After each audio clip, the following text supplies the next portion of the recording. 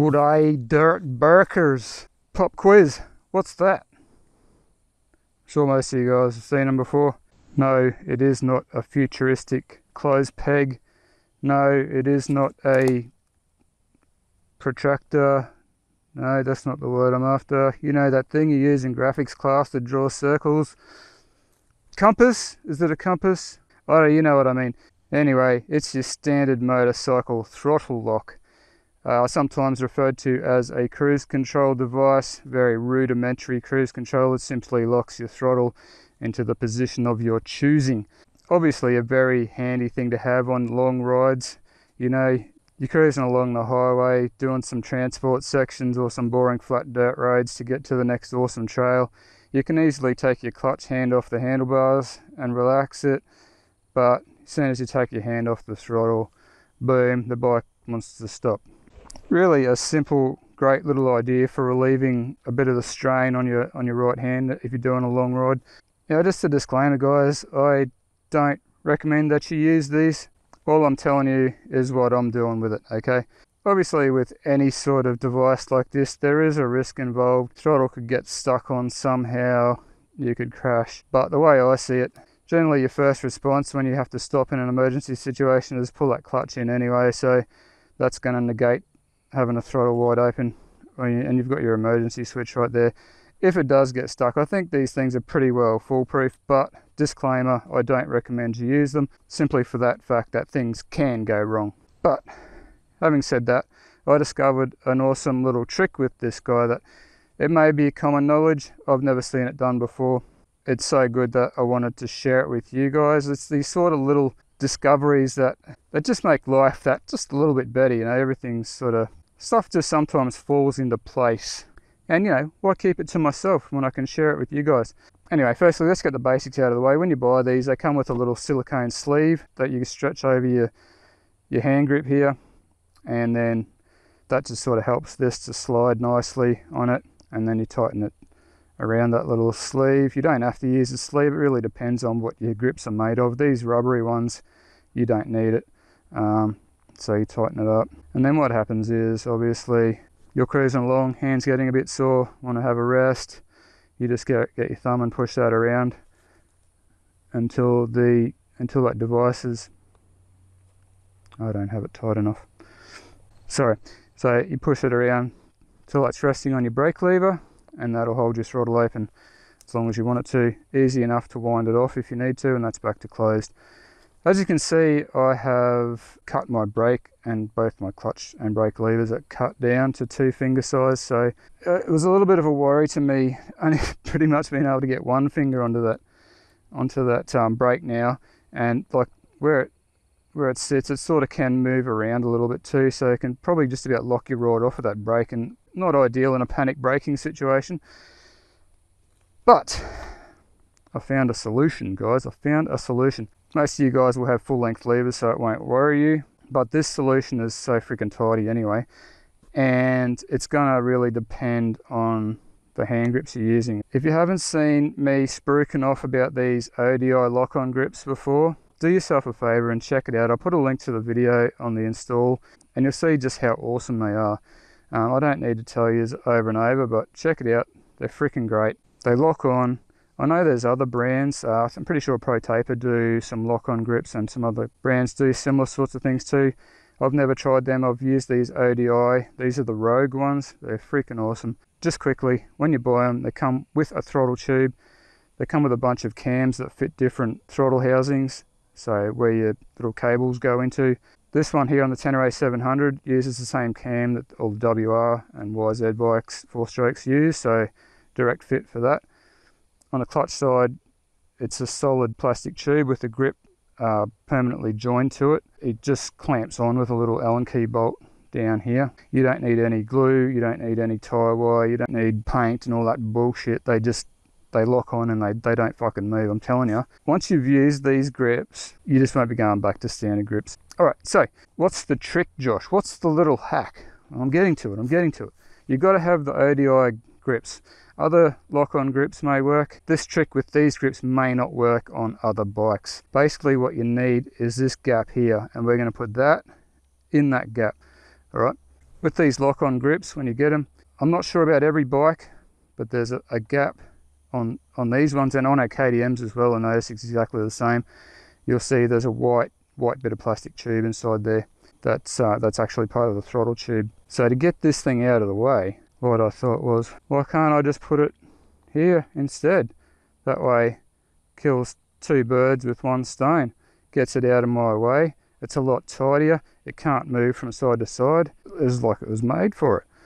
So to do it, if I just put that straight on there the way it was, that with that plastic white bit of tubing there, the clamp won't grip. It won't go small enough to actually grip that, and it'd probably be too slippery anyway. So what I did was I got the silicone ring that comes with the throttle lock, and I cut, there's a raised sort of ridge on each edge of it. I just got some scissors and I cut along that so I just left the middle strip without the two raised bits, slipped that onto the grip, got it over this part. You've got to be careful that you don't break it, and that goes right in there, and that gives it just enough to grip on. You tighten it right down and it works bloody perfectly. Throttle open, wind it round, boom. It's out of the way. I've got heaps of finger space to get onto the brake there, and when you don't need it, it's out of the way. I don't even notice that it's there. I've been on a couple of off-road rides and I don't even notice it there. So guys, again, disclaimer, there is a slight chance, depending on your bike and throttle tube setup and shit, there may be a slight chance that silicone ring will get caught underneath that and your throttle will get jammed on. So please don't do this at home. This is just me showing you what I've done. Okay, if you do this and your throttle gets jammed on and your bike wheelies into the side of a semi-trailer or something, that's not my fault. I told you not to do it, okay? Don't do it, but that's what I'm doing. It hasn't jammed up for me or anything. It seems to be working perfectly. And I mean, just look at it. It's matte black like everything else on this bike. It just looks like it's meant to be there. It looks like an OEM accessory. So yeah, how cool is that? I mean, probably it's possible that 100 other guys have already discovered this little hack, but you know, I just wanted to share it with you guys anyway, in case some of you haven't seen it or heard of it. Again, don't do it yourself. I feel like I got to say that, guys, just in case something happens. I don't want to be responsible for anybody's death. I'm going to leave a link where you can get these if you haven't seen them before, and you want to grab one. They're on eBay or Amazon. I'll leave an Amazon affiliate link in the description. You can go Amazon if you want. That way we get a small percentage of the sale. I'd probably recommend you go to eBay, because generally with eBay you get free postage. With Amazon, I think these are about $12 or something like that, posted from eBay in Australia. If you go onto Amazon, I think you probably pay about the same, and then you pay another $7 for shipping. But you know, whatever.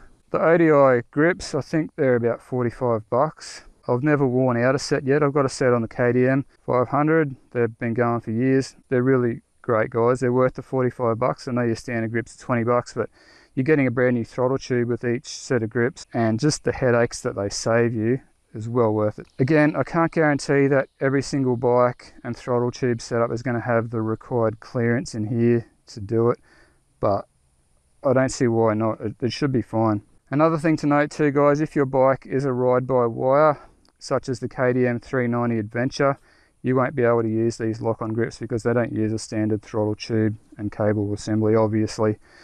But you can get ODI Rogue grips, just not the lock-on type. Nat's got the ODI Rogues on her 390, but again, they're not the lock-on type, but they are still a good grip. So I mean, you know, if you don't want this thing on your bike permanently, I'm just going to leave mine on there. I don't give a shit. It weighs bugger all. It's made out of CNC aluminium. It's lightweight. It's not in the way, but very easy to take it off and stick it in your awesome Nelson Rigg tank bag when you're not using it. Yeah, you might notice that this is a different tank bag to the one I had not long ago. This is my original one. I do prefer this one in general to the Nelson Rigg Hurricane. That big Hurricane one is much bigger and it's waterproof, which is awesome. But just for general day-to-day use, I go with the Trails End tank bag. It's small. It looks way better on this bike. It just suits it perfectly. Look at it.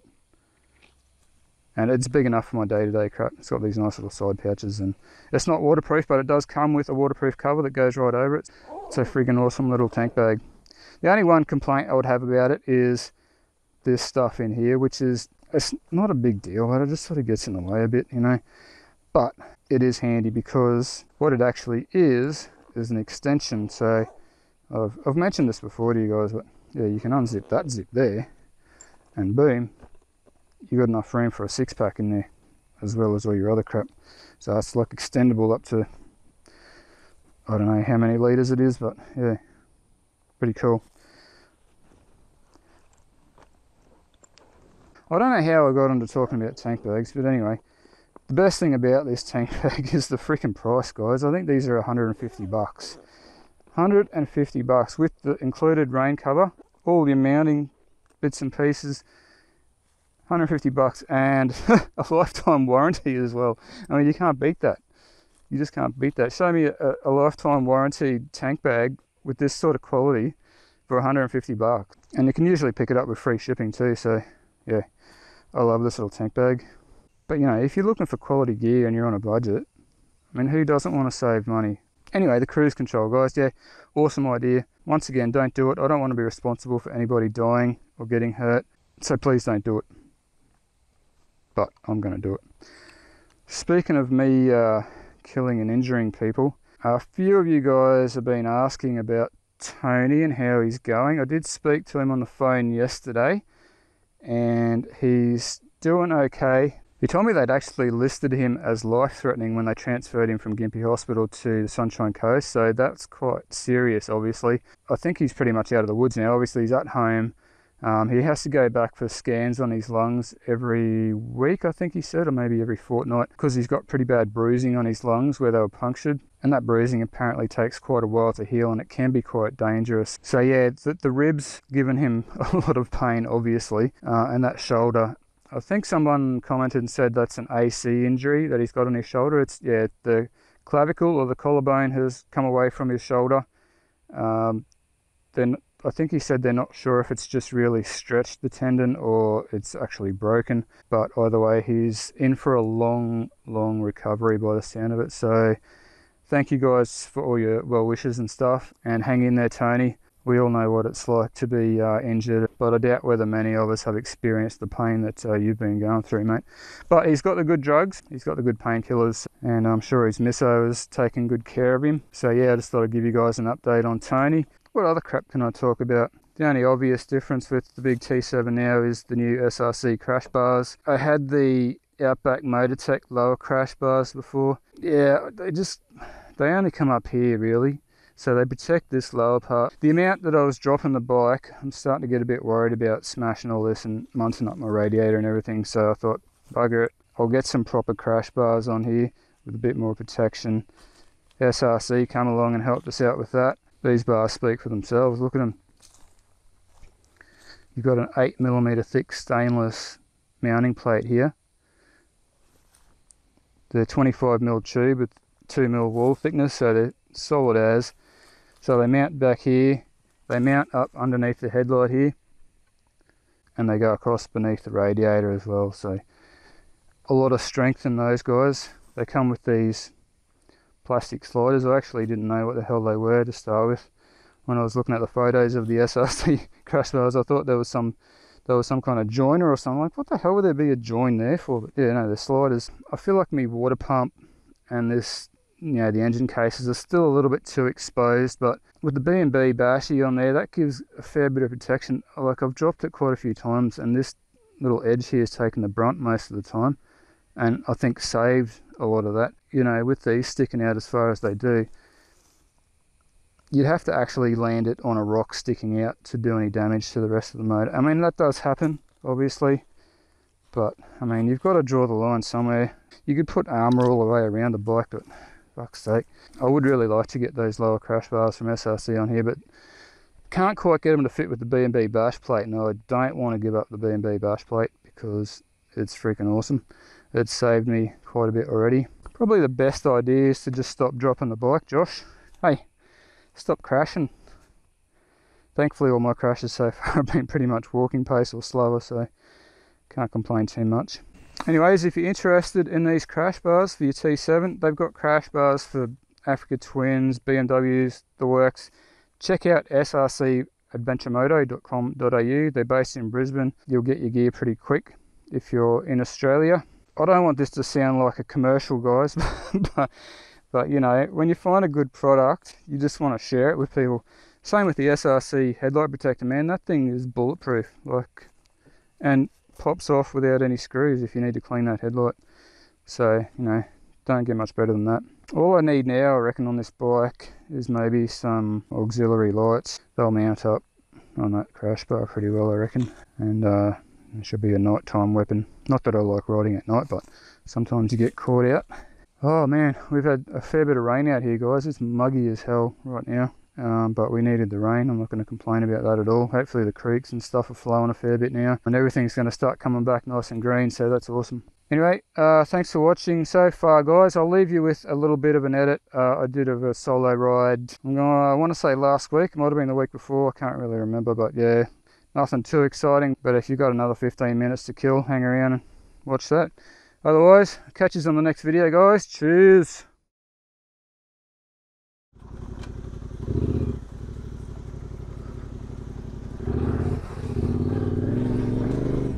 I suppose I probably should give you guys a little bit of a demo of the cruise control working, just in case you haven't seen it. I mean, it's not really much to see, but you know, once I get onto the road, I'll crack it on for you. Alright, I'll try out the cruise for you. Roll the throttle the way you want it. Push it forward. And we're riding with no hands. Not legal, but you know, give that hand a bit of a rest. I think if you do it, you should probably keep your hand on the bar anyway, in case you need to grab that brake. But yeah, I think because of the actual angle shape of it, it's designed so that when you grab the brake and pull the brake in, it actually pushes that up and off. So the throttle's locked on there. See how it pushes it up and releases it anyway. So yeah, pretty good.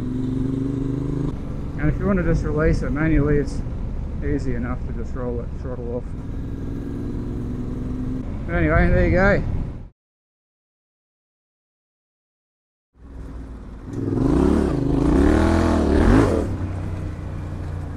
Mud.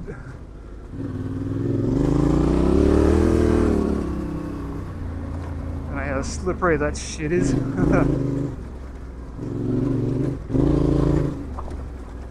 Rocks, Jesus.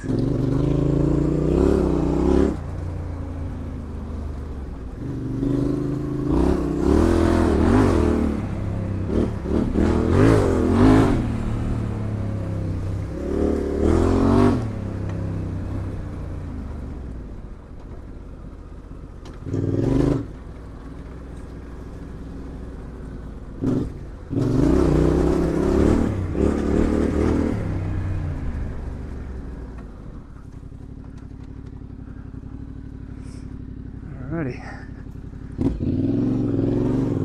Let's come racing around that corner sideways, but can't anymore.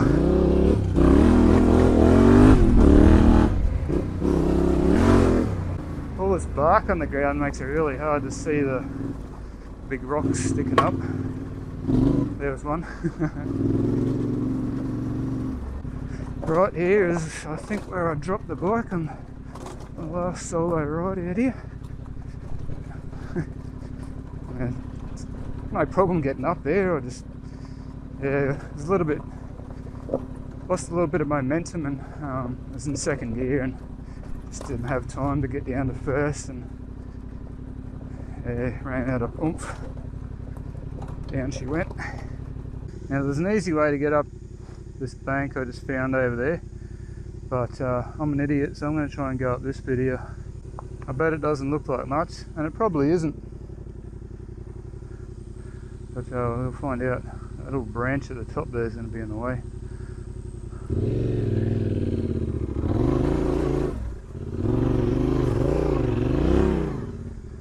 No worries, mate.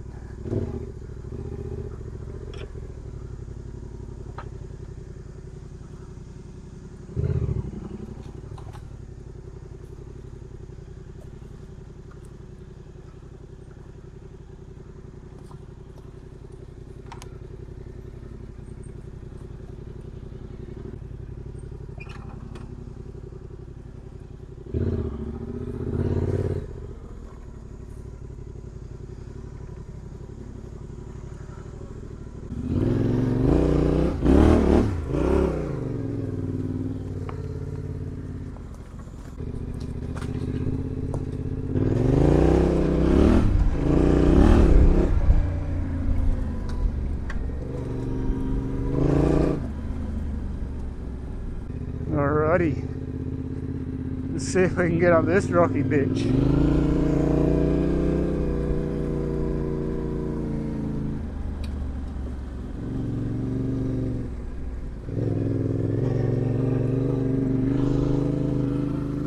Second gear, ping it.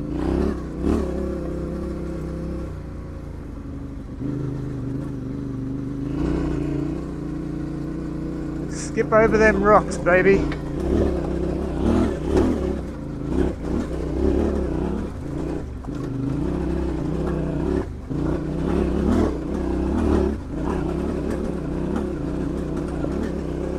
Hey. Alright, I'm going to be coming up to the hill where I dropped my bike last ride. I'll show you how easy it is to get up that hill.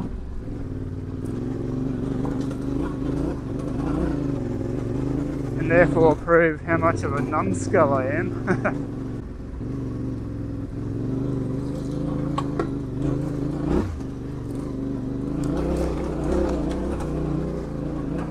Actually, no, I got past that part. I thought that was the hard part, and it is. It was just up here further, I think. I dropped it like an idiot. Yeah, this part here. I don't know what the hell happened. Honestly, that's nothing. Just a spaz out moment, I guess.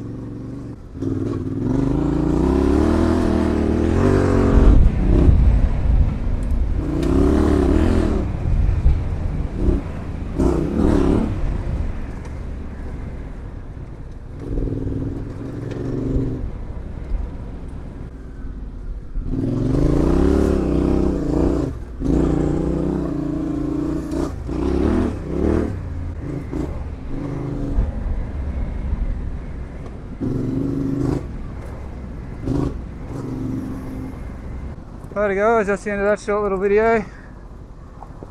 Hope you enjoyed. If you did, give it a thumbs up and, you know, subscribe for more bloody blah blah. We'll catch you on the next one.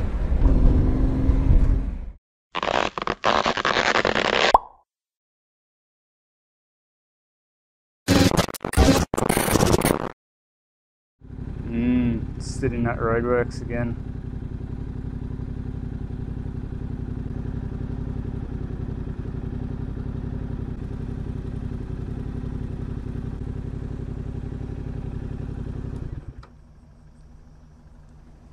Some sort of conspiracy. Every time I'm coming home from a ride, I get stuck at roadworks for fucking ages.